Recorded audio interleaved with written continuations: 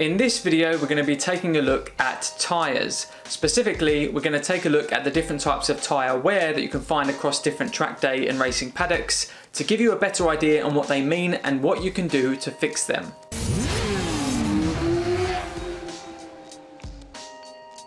So my intention here is to help you learn more about performance riding tyre wear so that you're better equipped to deal with any nasty wear should you encounter it.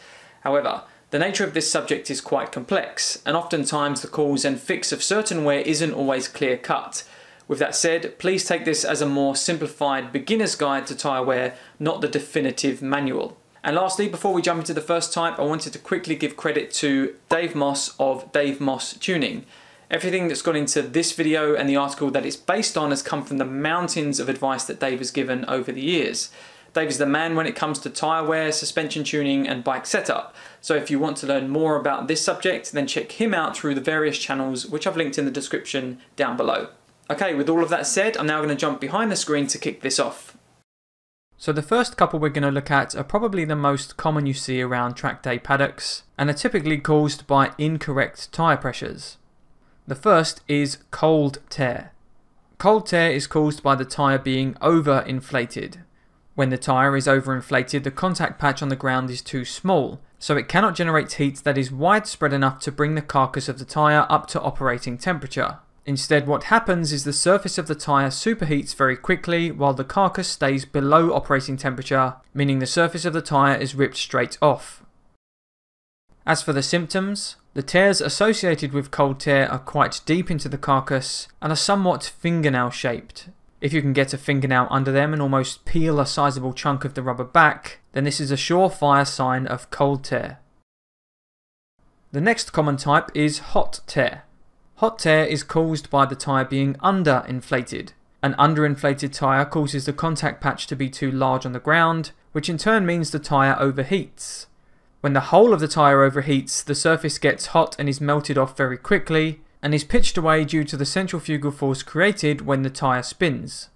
At first glance it's quite similar to cold tear, but because the whole tyre is overheating instead of just the surface, the rubber comes off with less effort as opposed to being ripped off a cold carcass like you see with cold tear, which means hot tearing isn't as deep. And those are the symptoms you can expect to find. As I said, it doesn't take much for the surface rubber to come off of an underinflated tyre because the whole tyre is overheating. So the tears on a tyre experiencing hot tear are fairly shallow and more spread out, and you shouldn't be able to get a fingernail deep under them like you can with cold tear. You may also notice looking at the tyre that the tears come down into the centre of it in an arc shape because of that centrifugal force.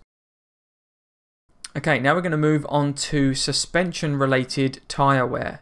When we start talking about suspension and how incorrect settings can affect tyre wear, it's difficult to explain what symptoms mean what because not every form of wear is unique to one particular component of the suspension. However, what I want to give you here is an outline of some points that should help you better determine if your tyre problems could possibly be suspension related.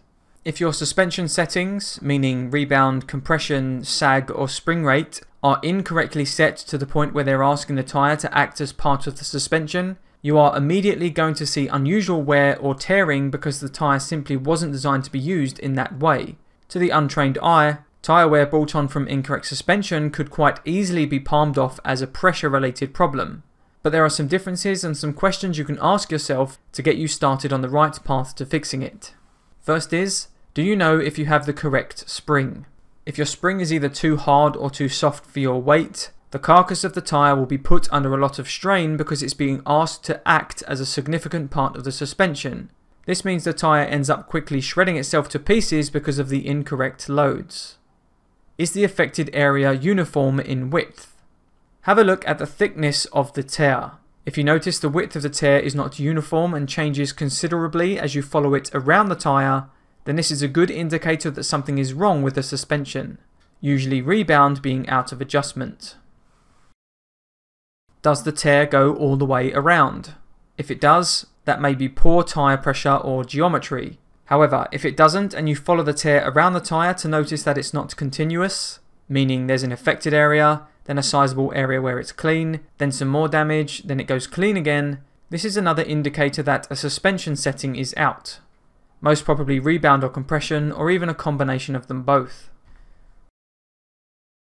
Are the edges of the tread raised? If you have a raised area on either the leading or back edge of the tread, this is a strong sign that rebound damping on the forks or shock is set either too fast or too slow. Usually, if it's on the leading edge, rebound is too slow, and if it's on the back edge, it's too fast. By answering these questions, you should be able to determine whether or not you have a suspension-related issue. Next, we're going to move on to geometry tears. Specifically, these tears can come from poor weight distribution as a result of your setup. First, not enough weight on the front. This type of wear is not quite as common as things like hot and cold tear, as it comes from incorrect geometry setup which usually affects the front tyre. What you see in the picture is a result of there not being enough weight on the tyre so it cannot get to operating temperature. This means it cannot get proper grip or traction, and as a result the front tyre pushes and drags across the ground when the rider gets on the throttle, rather than rolling over it as it should. The surface then gets superheated and subsequently torn up. With not enough weight on the front, what you'll see is a much smaller band of tearing that looks very similar to hot tear on a rear tyre, only the band will be about 5 to 10 mm thick, usually about halfway between the centre of the tyre and the edge. Also, it will typically be uniform all the way around the tyre. And the second of the geometry tears we're going to look at is a result of too much weight on the front. What happens in this instance is that when you start to steer the bike and lean it into a corner, because of the excessive weight on the front, it will actually plough across the ground rather than rolling, and it's only when you finish leaning the bike and you get back to the throttle that you take weight away from the front and the tyre is relieved. As well as having too much weight on the front, this type of tear can often be caused by the front end being too soft in conjunction with too much weight. As for symptoms, with too much weight on the front, it will be the edge third of the tyre that is showing signs of incorrect wear, so the affected area is quite large. If your tyre is showing bad wear patterns on the edge third, where the start of the wear, that's the bit closest to the middle of the tyre, follows the circumference of the tyre uniformly, you can be pretty sure you're suffering from geometry tear and have too much weight on the front. Okay, so this next thing we're going to talk about isn't so much about wear, but more so a common question you see about tyres, and that is tyre discoloration, specifically when the tyres turn blue. This is a question you often see come up from a rider that's recently used the tyres and they've let the tyres cool, and many would suggest that the tyres are finished, but this isn't completely true. So what makes it blue?